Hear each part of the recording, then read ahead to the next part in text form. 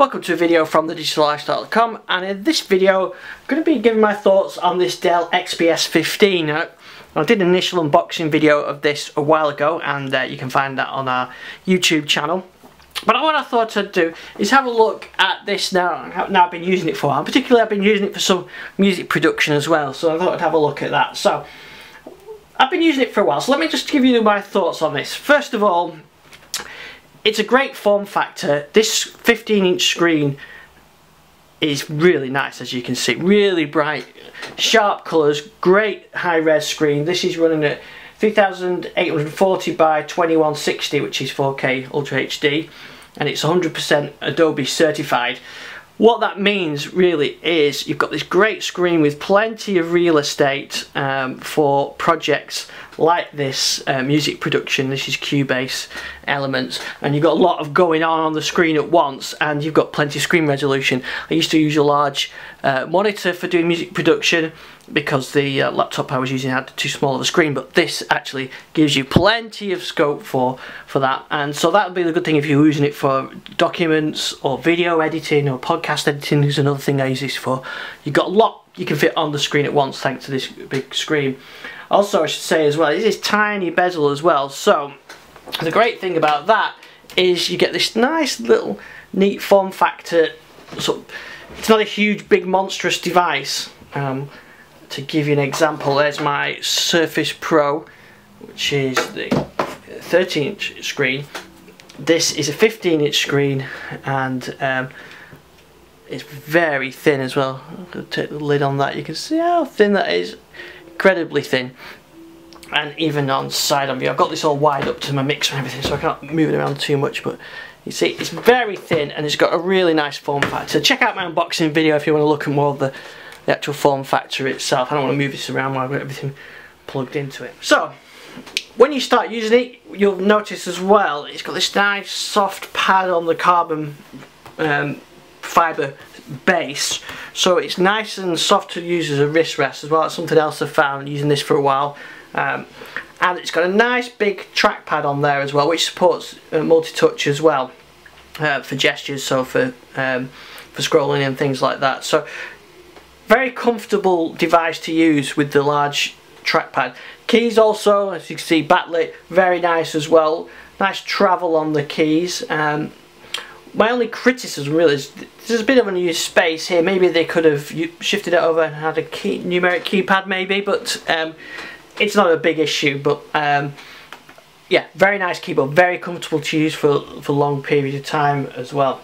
Also, it's multi-touch as well, so that is great for things like this where I can have a mixer. Let's have a look. So here I've got a track queued up, and you can multi-track. You know, you can real time adjust the volume controls on it. So if I start playing the track,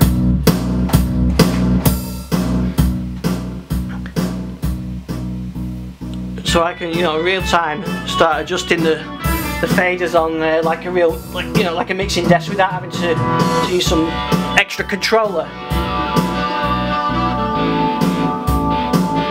So the multi-touch is really good on it. You can only control one slider at a time, but I think that's more of a limitation with this Cubase Elements software, that it only supports that. But I mean, it's great to have real time. You can just, you know, tweak these as you're going along through your track, and you can record it as automation and everything. So I find that really good. I really do like that for touch. A lot of the time I use the keyboard and mouse with the software, but for mixing I found that really good having the touch screen on there.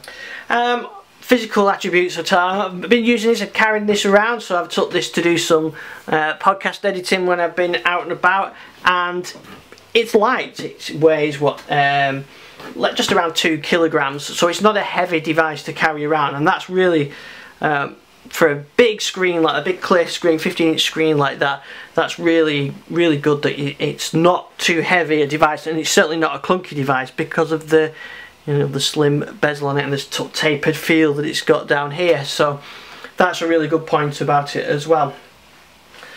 There's plenty of connectivity options. You'll see in the unboxing I'm using on here for the music production. I've got a an audio interface connected up to here, which is a mixer to plug the synthesizers and guitars into. That's using USB 3. I've got HDMI and I've got a USB 3 port on the side and headphones. And on this side I've got another HDMI port and an SD card slot on there. But what I actually use this USB port is to plug into this USB hub, and in there I've got another MIDI interface. I've got the iLock for the music software, and that's two MIDI interfaces. That's one of my synthesizers goes onto that one, and this little travel kit comes with it, and that's got HDMI and VJ on there, USB and another USB and network. So I use a network lead on that. It's mainly for the, it's got wireless built in obviously, but for podcasts I prefer to have it for audio streaming and things. Have a wired network on there. So when it comes to processors, this has got a 6th generation quad-core i7 processor with an NVIDIA GTX 9600, and there's 16 gig RAM in this one and a 512 gig solid state drive. What that means is it's got plenty of power. Now I've got this track here which has got some sliced guitar audio, some virtual instruments around the drums, it's got some MIDI to control the instruments, and it's got some audio in there. All the audio tracks are working with delays and reverb and effects, and all this adds overhead to your CPU, and we can take a look at what that means. If I look at the performance on here, so you can see that there's no disk activity, the memory 5 gigs being used. This is with the project open, and I can, let's start this. So there, we're running the track now with all the effects running, the multi-track audio inserts, virtual instruments and everything, and yeah, hardly taxing that processor at all. So I can add loads more virtual instruments to this, loads more tracks and effects, and you can imagine the same thing if you were doing Adobe Photoshop or video editing or podcast editing, as I use it for. That it doesn't put any load on the device. It's got so much grunt, and especially the SSD drive I think really helps as well.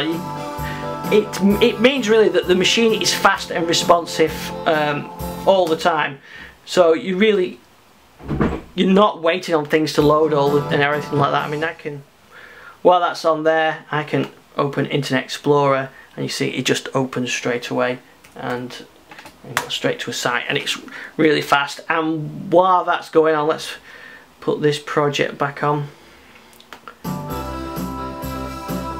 It's not causing any audio dropouts as I open up these things, and you can see just, you know, it's how fast it is. So that's a pretty complex track loading, and I can do other stuff on it all at the same time, and there's no problems at all. And previous laptops I've used for this, for music software, you know, you really got to make sure nothing else is running or you get audio glitching on there. I don't get this at all on here, and that's one thing that really makes it impressive. There's no lag at all. Multi-track project, no problem at all. So the track loaded, you see how quickly I can just load it up. This one's got quite a few virtual instruments on it as well, and yeah, it's not taxing that CPU at all. So it's excellent for that. And then of course I can just go down and fire a mixer up. And I can, hands on, real time do that. So it's been really good for the music production. I've really enjoyed doing that. I also do podcasts, so on here I've all the recent podcasts, my weekly show, the Digital Lifestyle Show, I've edited and produced on here, and did the real-time recording.